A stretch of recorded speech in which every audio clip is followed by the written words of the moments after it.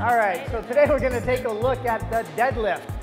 What an awesome compound exercise, powerlifting movement, Olympic lift. The deadlift pretty much says it all.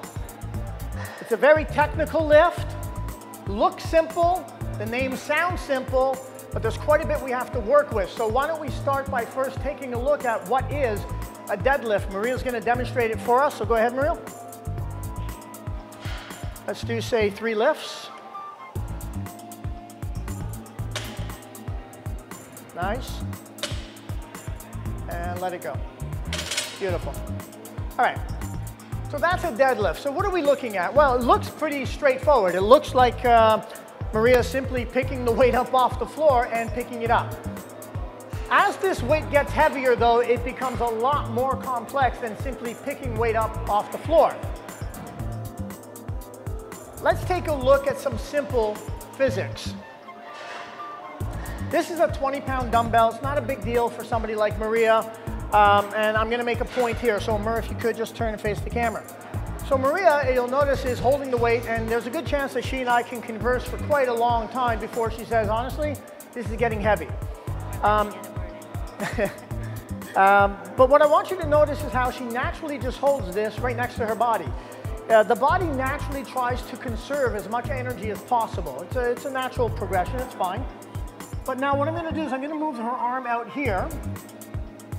This is still a 20-pound weight. I'm going to ask Maria to hold that. I promise you, just look at the expression on her face. There's a time limit to how long she's going to be able to hold this. And it's still the same 20-pound dumbbell. What changed? Physics. Right? So what happened is I've had her now take the weight away from her body. She no longer has leverage working in her favor. I'll take that, Maria. Thank you. All right. So that's one of the first things we need to understand about the deadlift. The other thing we need to understand is, again, using leverage in your favor. So we're going to go back to an old but favorite exercise called the tug of war. So let's just take a quick look at that now. All right, so now when I have a new client learning how to deadlift, one of the first things I need to teach them is the basic concepts of leverage. And these concepts were learned as children. We used to play a game called the tug of war. And almost everybody is familiar with that game, but what I want you to watch is particularly how leverage is used when doing a tug of war. So go ahead, Maria, you're going to take your end. We're going to use this line here as a divide. And very basically, Maria's going to try and pull me across that line, or I'm going to try and pull Maria across the line. But what I'd like you to watch is the body language that's being used. All right, so Maria, whenever you're ready, start pulling. Now notice how low Maria has dropped her butt to the ground. If she drops even lower, she'll get even more leverage. Now why is she lowering herself so much? Because I weigh too much by comparison for Maria, so she needs to use a lot of leverage. So she actually drops her body closer to the ground, and more importantly, she's actually leaning back as much as possible to get maximum leverage to try and pull me across this line. If I offer up very little leverage, if I offer up very little resistance, and this is all obviously directly related to how heavy is the weight that you're lifting. So the heavier the weight, the more you're going to have to really lean back and create as much leverage as possible.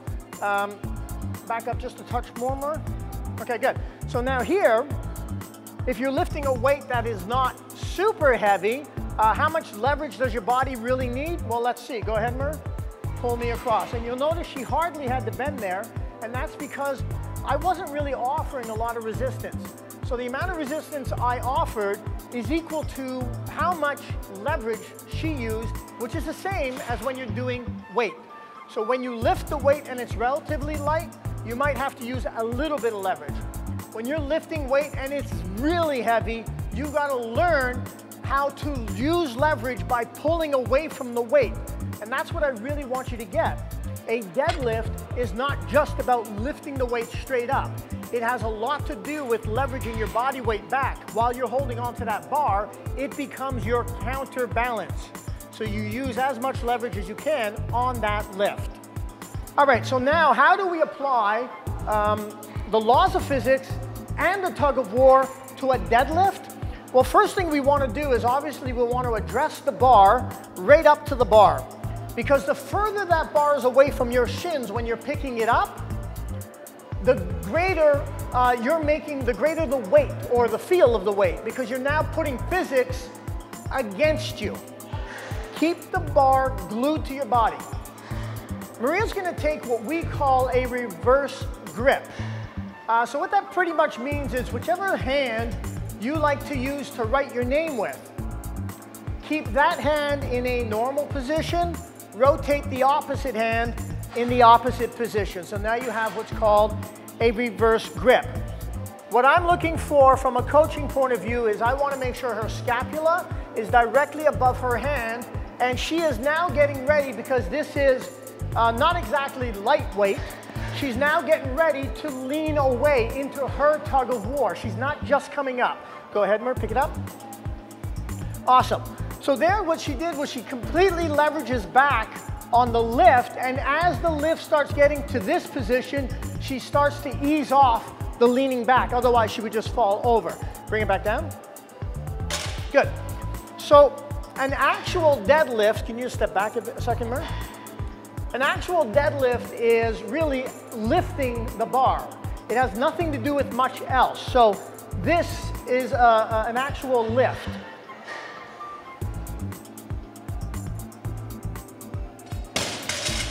It's a lift. It's not about putting it back down. However, we often encourage our athletes to work muscles in both directions.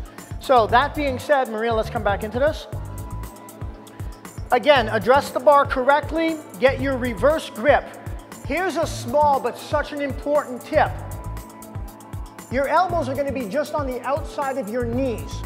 Make sure your knees are pushing into your elbows, but your elbows are staying locked out, saying to the knees, you're not going anywhere. So in reality, what you're doing is you're creating a fight between your arm and the knees where a battle is going on, and you stay solid.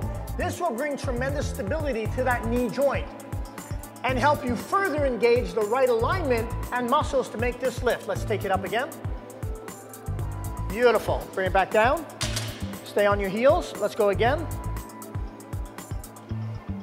Awesome. Put it back down. Release it. Stand up. Good. And one more time. We're going to go for it again. Yeah. Awesome. All right, so there's your deadlift, and this is what I want you to really focus on, right? You got a few really clever tips, use them. Reverse grip, the fight between your knees, the arms, the leverage going back, and of course, the initial setup, simple physics. Keep it always working in your favor so that you can hit personal records more often.